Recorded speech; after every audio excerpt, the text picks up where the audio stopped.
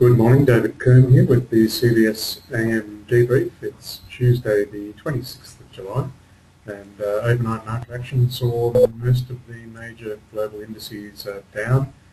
Concerns remain about the US debt ceiling impasse between the Republicans and the Democrats, and that at this stage looks like it's still not going to be resolved anytime soon.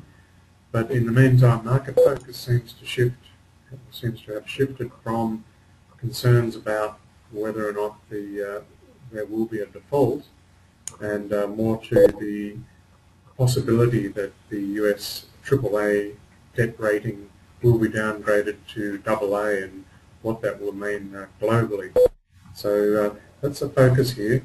Now, we have had some technical difficulties here this morning, and consequently we're running behind schedule. And in fact, the local market has already opened, and it's actually opened up quite reasonably here after what was a pretty poor showing yesterday, down 72.5 points. At the moment, though, we're up 22 on the SPY, and the actual index hasn't been refreshed here yet. I'll just click over here to have a look here at the figures on the cash index.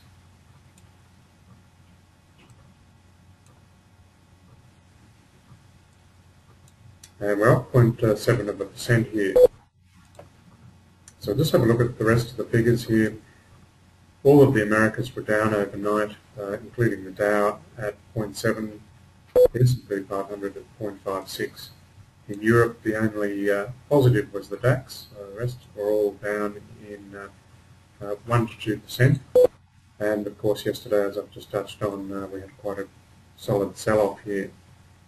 So the SPY was pointing up here this morning, and continues to see the follow through here with some buying going on. So it strikes me that we are getting buyers coming in, seeing that the market's looking like reasonably good value, back at this mid 4,000 index level, which is quite well supported, and perhaps the view is coming through that we will see this issue resolved one way or the other, and that we've perhaps just got to get on with the business of the equity markets here, and wanting to be a part of it rather than completely sitting on the fence and not having any exposure there to any upsides, because I guess the logical conclusion is, and this is the logical assumption, is that this problem will be resolved, and then we might see a situation where it's well and truly back to the races, and we get surprised by a move up, because we've had this pent-up downside pressure here, and a lot of this potential bad news is already priced into the market. Anyway, we'll see what eventuates there. So let's take a look at the commodity space. We've touched on the indices. We'll take a quick look here, and we see that silver's had a little bit of a move down here, just 0.2, 0.4. Gold at 16.14 really has left that $1,600 level, which I thought might present some grounds for consolidation, but that certainly proved not to be the case. We had a little pennant action there. It's broken through that to the upside. Rough price, we've had a move to the downside, so I'm just going to go through the up movers and then the major down movers. Cocoa down nearly 0.75%, wheat down 0.65, rough price down 0.5, corn down 0.31, copper down 0.18 to $4.40 per pound, crude at 99.15. Natural gas really is testing us here, and we are losing some time value on our natural gas warrant, unfortunately. We are actually back underwater on that one. Okay, just cover the Forex here, because as mentioned, we have had some technical difficulties here and we're running behind schedule. Okay, so the Aussie dollar 1.0845. Now, actually seeing that breaking above this trading range that we've seen for some little time now, which is around just above 107. I'll just get that out of the way, 107.93, so it's close to 108 as for all practical purposes, and now at 108.24. So we have broken up above that level that's been pretty much the top of the trading range since well back in May.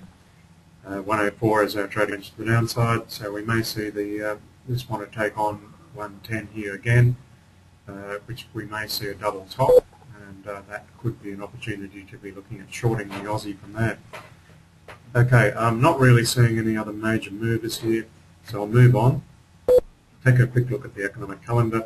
Really not a lot of data here. We've had some data out of New Zealand. A little bit under expectations there for those two figures, the trade balance numbers and the dollar balance.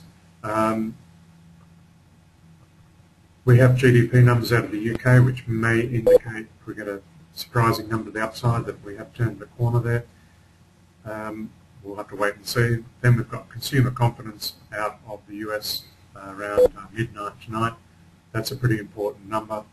Other than that, fairly quiet on that front. We've also got some housing data out early tomorrow morning as well. Quick look at the equities, some of the equities we follow, or I've been following.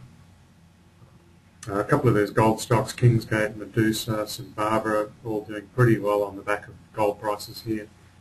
GPT is holding reasonably steady here. Caltex still marking time, got out of that trade. ResMed's peaked up here, it's now come back down towards old levels of support.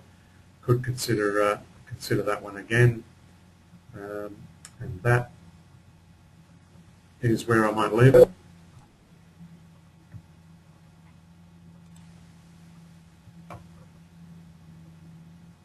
There we go. Thanks as always, and happy trading today.